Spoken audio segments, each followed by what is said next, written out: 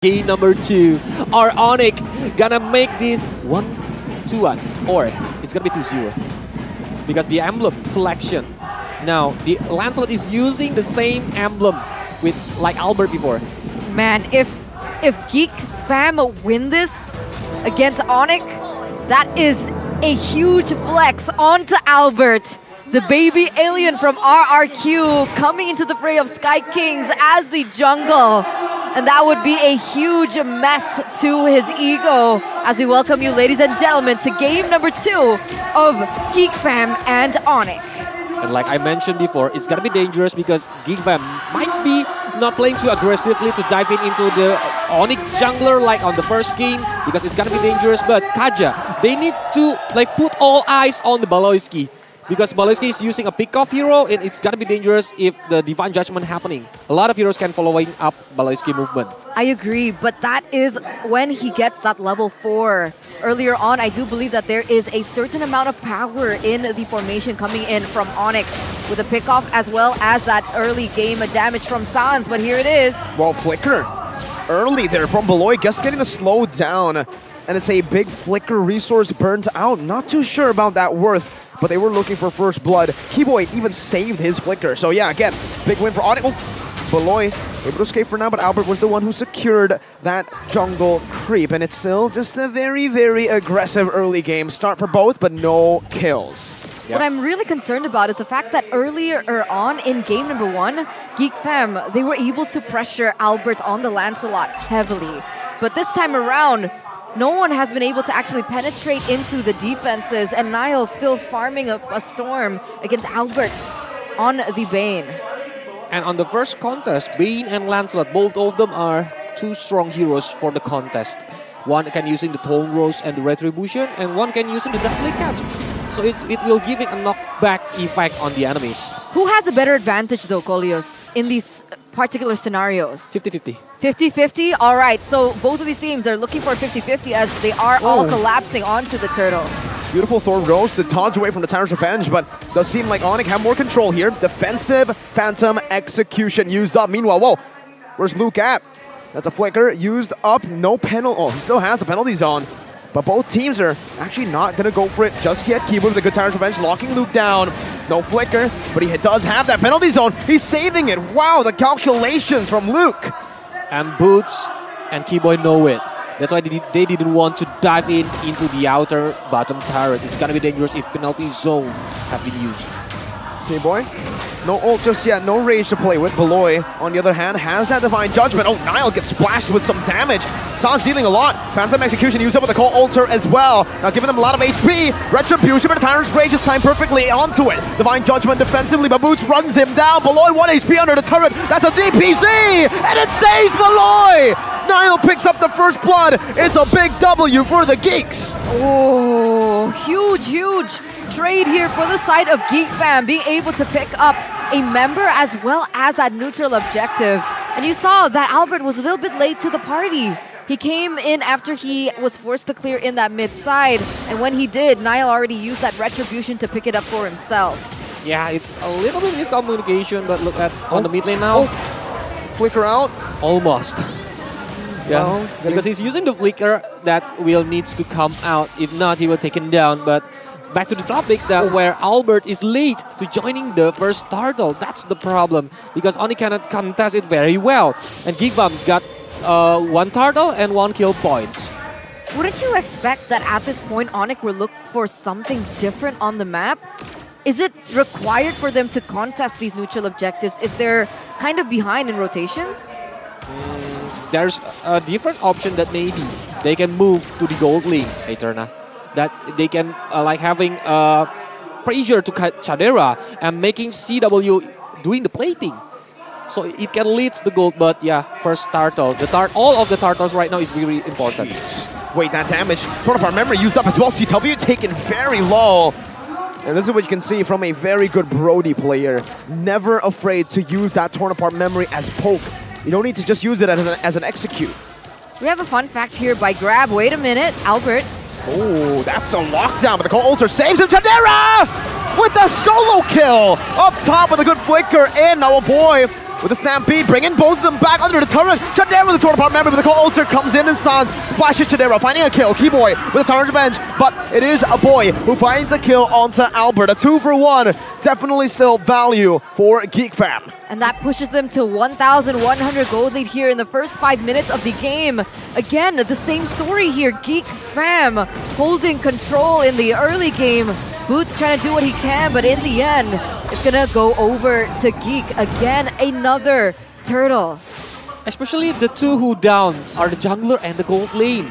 It's a really important role, and GEEK fam is getting another turtle. Ooh, you see that? Boots actually got the gold buff. Small win. Small win. A little bit small. Oni would say Yeah. it's small wins builds up. That's the copium in Ghani That's right the now. copium in But Ghani yeah, right now. If we see at the goal difference, I think it's not too far away. So ONIC successfully still farming. Charge Revenge and the Rage used up. No Inspire though, so there's no actual kill threat. Beloy just walks out, and Luke has rotated from the bottom lane all the way to the top lane. We have an audience prediction here, and wow, I think this is the first time ever that you see ONIC and GEEK at what, 50-50? Super close. Super close. But this was wonderfully done by Chidera in the top lane. He knew exactly his role on the Brody was. Siege, siege, farm, siege, get some damage onto CW, pressure him just a little bit. And the fact that he's been able to succeed in the top lane, he now rotates towards the bottom lane. And notice that Voloisky has been very close to him. He's protecting Chadera here, making sure that he doesn't get punished in the first few minutes of the game. Because Brody didn't need the items on the early game to shine. As we know, the Torn by Memory is already being painful. Good vision from Beloyski. He's going to be, engaged on though in the back. The Phantom Executions connects Cold Ulcer versus Cold Ulcer, but Niall's able to get them back down. Divine Judgment onto Boots, very low. Consecration gets him back to half. Wow, they still want the team fight, and the kiting is really good using the Cold Altar to make them back and go away without any kill points from both of the teams. Whoa, whoa, whoa. Almost cancelled by the go away. CW using this really well, but wow, Niall still wants to go in. Inspire used up by CW for the sustain! Penalty zone! CW is 0-2-1. Well, it's a hard time for CW but in exchange, ONIC got the third lore, so there is no perfect turtle for GEEK Farm right now. It's how they need to make CW fat. They need to make CW do the farming. Seems like GEEK Fam are just taking all the resources away, not giving them the necessary space to look for that CW power spike. How far is he from hitting that power spike? Oh, he's actually quite close. The Golden Staff should be built in around the 9th minute. He's super behind though. Okay, so he's behind in like 400 gold. That's not too bad actually. That's not too CW bad. is catching up finally. Voloisky here does look like he is looking for a play. But what are we expecting here from ONIC? Do we just wait on CW's power spike, or is there something else that can be done? That's the first thing, and the second thing is waiting for the initiation from Beloyski if they want to play the counter setups playstyle. That's really important, because if they want to initiate first, they need to be careful, because Divine Judgment can stop anything in front of him. Interesting. And does Sans just keep using the Cult Altar? Is that the most value that he can get in the composition that GEEK Fam brought? It depends. If he wants to do the team fight, yes, Cult Altar is the answer. But if he wants to play the pick-off game, maybe he can steal the Divine Judgment. You're right. I mean, I think there's also another choice, right? There's also the penalty zone that we've seen many times before. But yeah, you're right. I think for the most part, Cult Altar is a bit too valuable to let go. Yeah, because they already have enough CC from the Deadly Catch, from the Tyrant Rage or Tyrant Revenge. I think penalty zone is the third option to be stolen from IMU. That makes sense. But looking at these items, it doesn't make too much sense for me. Brody leading that much. Is he only ahead in one item? Yeah. But that's what makes Brody so good. You don't really need a lot of gold, like Goldie's already mentioned. You just wait for that power spike, and even if you don't get any kills in the laning phase, as long as you're able to clear it out and siege the turrets down, that's a big W. Divine Judgment. Penalty zone used up as well.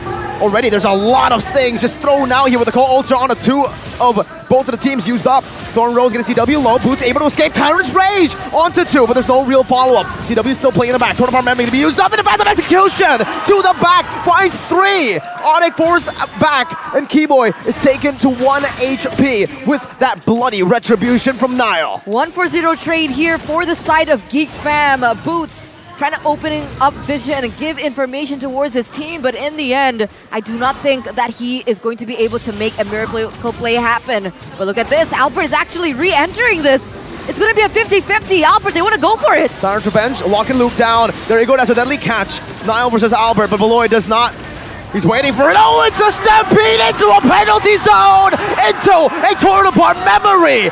The Wombo combo from Geek Fam. Now it's a go away from CW, forcing them in this tight spot. Now there's a lot of damage pulled in by the Muddles. CW versus the world. Now it's a Phantom Execution, onto the back. CW eating up that damage, but it has the Inspire to sustain back up 1v1. CW with a shutdown and a triple kill. Adrenaline can kill you, man. Because they already got the Lord, and as we know, Melissa is a very good hero when the kiting happens. They try to aim CW with all of the resources that they didn't have. CW got the triple kill, so it's a really not a good trade by trading it with the Lord itself, but it's a really nice penalty zone. Oh, the way that entire team fight collapsed on one another, the usage of the resources, the timing, that was just wonderful. It was a symphony of just skills coming in from Geek Fam. Unfortunately, like you guys mentioned, CW being able to get the better of it, that would have ended so much worse for ONIC had that not happened. But still, in the end, at the end of the day, it's Geek Fam going in. Oh, torn apart memory to the back, Boots. Oh, saved by the Cult Altar. Just in time. That's a very good disengage from ONIC. They're able to defend the tier 2 in the bottom lane, but they lose out the tier 2 in the mid and top. So it's still a win for Geek Fam. Keyboy charging. Niall able to dodge away from that with the Thorn Rose, and both teams, again, are chill. I think it's a ticking bomb for Geek Fam, Miracle. If it's dragged to the late game with Keyboy initiation, with CW, Geek Fam gonna facing a hard time because they didn't have any like late game superhero that they pick. Keyboy was a bit too aggressive there, but he doesn't get punished by the Divine Judgment. Beloy doesn't have it up though. Now some good hits onto Niall, and Niall just eats it up.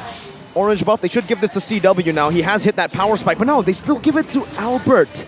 Huh, okay. Dude, that would have been a disaster if the Divine Judgment was up. It would have been punished for sure. Because Geek Fam need to counting on the Cult Altar later. Without Cult Altar, without the Divine Judgment from Beloy, they need to like go back first, maybe doing the kiting game, because ONIC will really strong. Please remember that Sans is using Valentina, can stole a lot of useful resources from the Geek Fam. Depends on the needs. So, I don't think Beloy wants to go for that Divine Judgment on Keyboy. It's a very expensive resource, unless Keyboy is super isolated.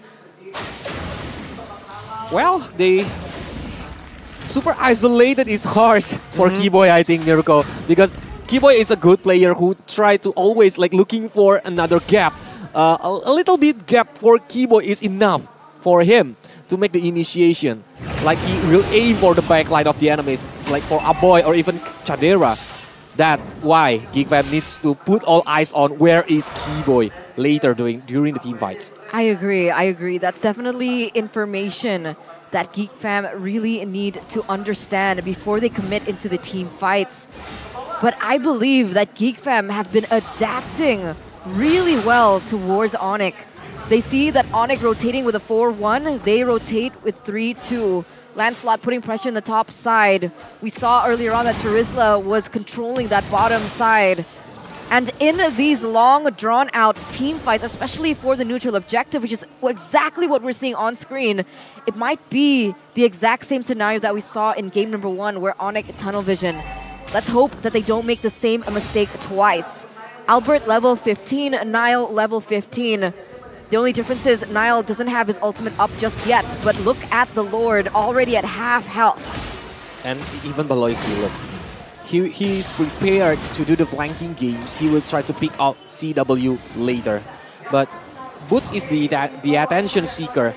He needs to put all eyes on Boots, so the Geek Vams didn't need to pay the attention where Keyboy is at. That's a reset. Boots has done enough. He's actually backed Niall out. And that's a torn apart memory. Penalties don't even used up. A bit too aggressive, I feel like. That's a deadly catch. Now from Albert to disengage.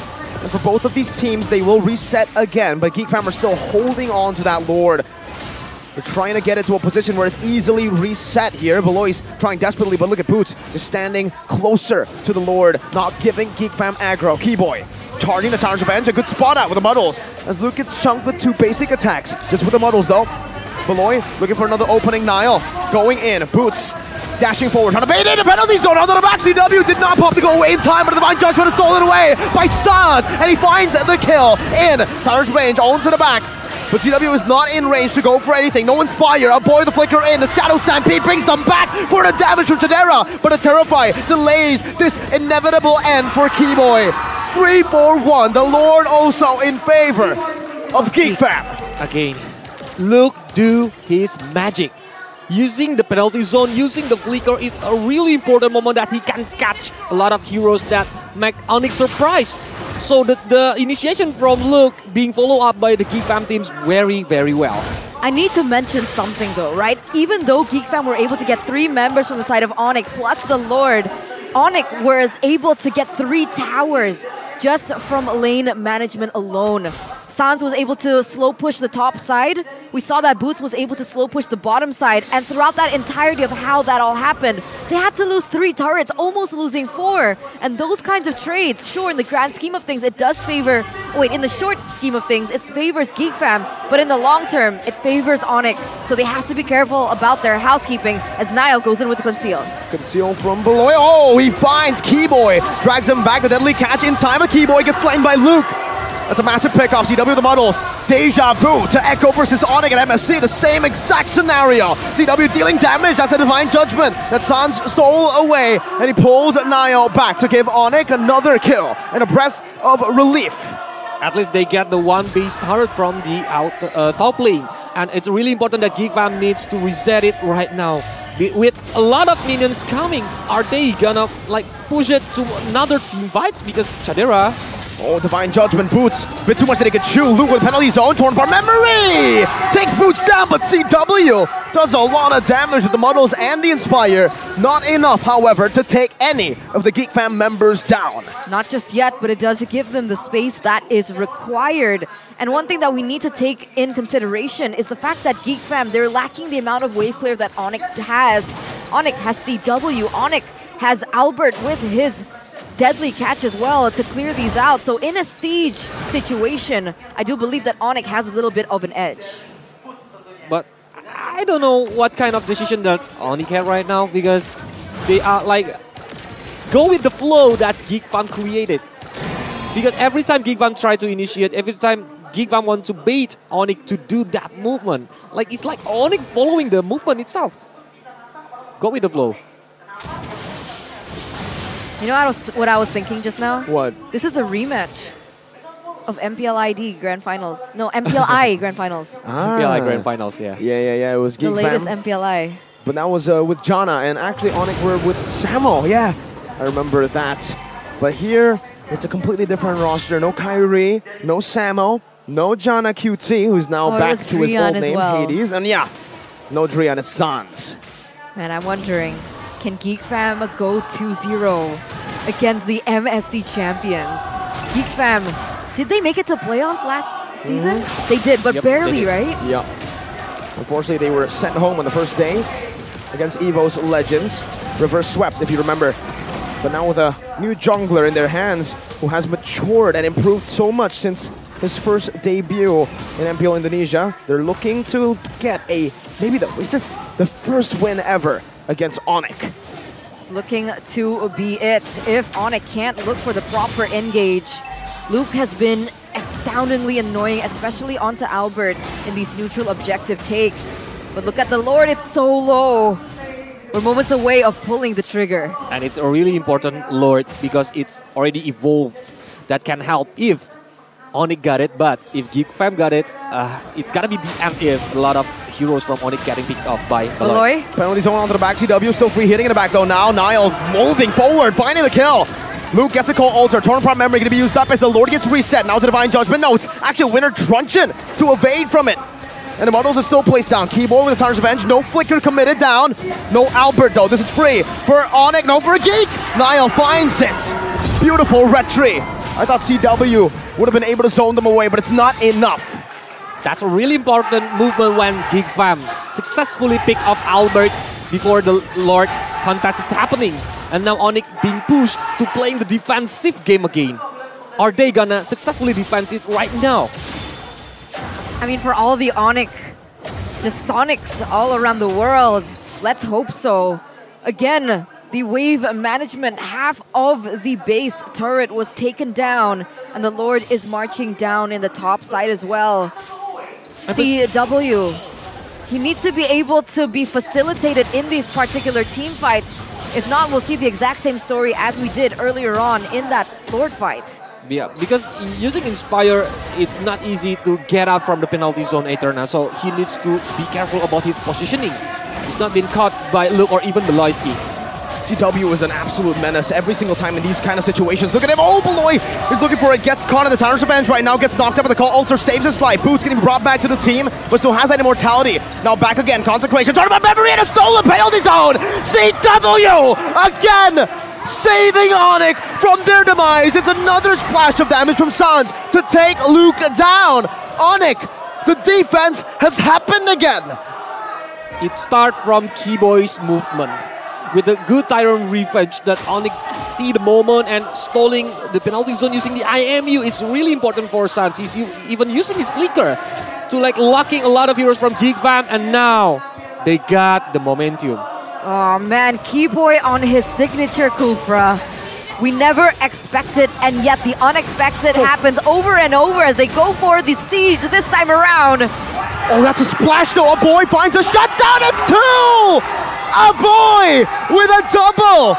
It was CW earlier, now it's a boy, and it's Beloy with a Divine Judgment pulling. Keyboy back, Tarnished Revenge. Niall able to evade from it though with a good puncture out. Now Keyboy losing the immortality. Boots looking to get him out. There's a call alter from a boy to save his own life. But the call alter will run out and Niall will keep on going. Sans has a Divine Judgment, but it only connects onto a boy. And Niall assassinates Sans. No way.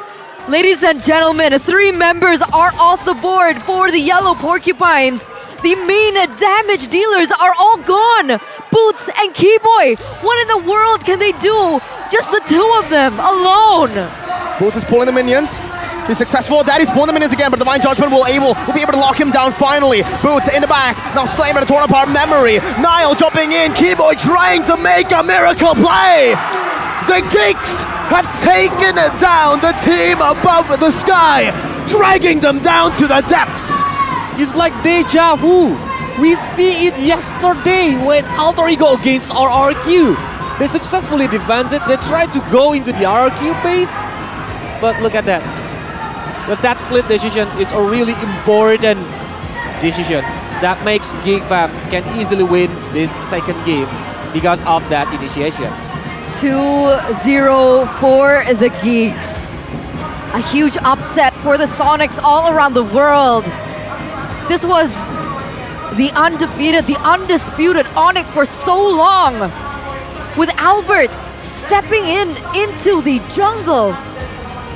This is the results that we have been given, ladies and gentlemen. Without Kyrie, ONIC have been stomped.